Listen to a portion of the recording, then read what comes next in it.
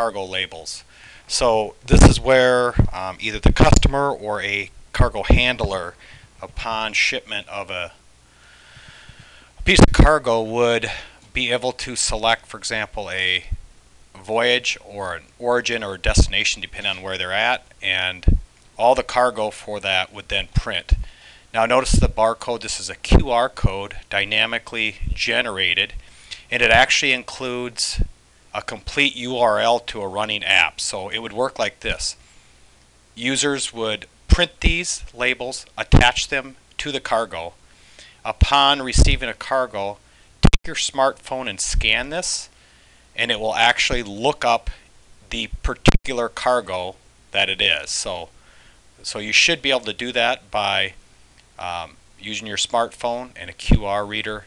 Take a picture of that, and it will actually open the app specifically on that cargo. So that's printing. Handling cargo, once it looks it up, here we can again search by anything. Let me just grab cargo 6. There is no cargo 6. Cargo 4. I thought there was. Maybe I got an issue here. Okay, cargo 1.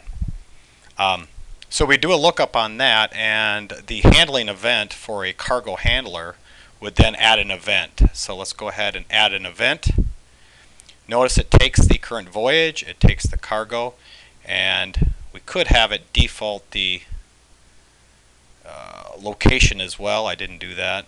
So here we're going to have the time we completed that, and what we did was to do a transfer or whatever it was. I'll go ahead and insert that, and we handled that.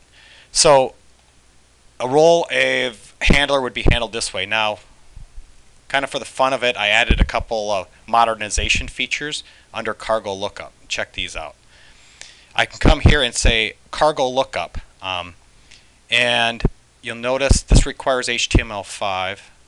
Click the microphone. So Bob had previously did some cargo with book. So scenario is a piece of cargo comes in with a name on it. Somebody with a voice enabled headgear could just go like this and say books.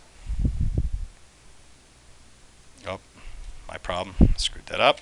One more time. Book.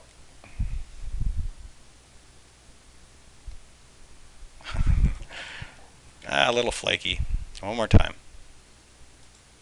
Books. There we go. And there we find Bob's old books from his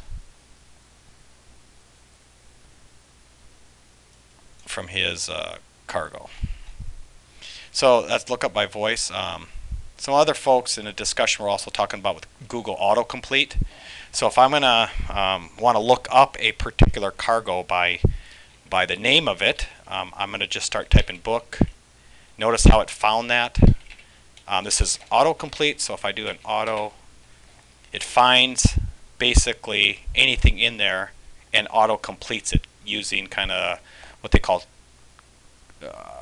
type ahead or auto-complete. So then if I take auto transferring, get rid of that, and I'm going to take book, maybe fruit. There's no fruit. There's F-15 fighters.